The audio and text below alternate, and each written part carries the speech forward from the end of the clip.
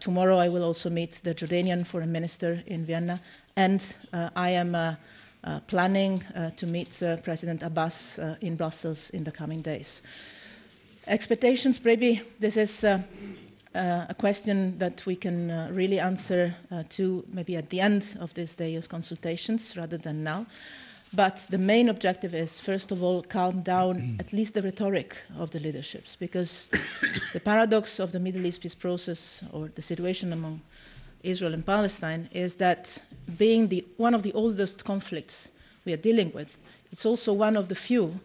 for which the final outcome, the final settlement, is more or less understood by everybody.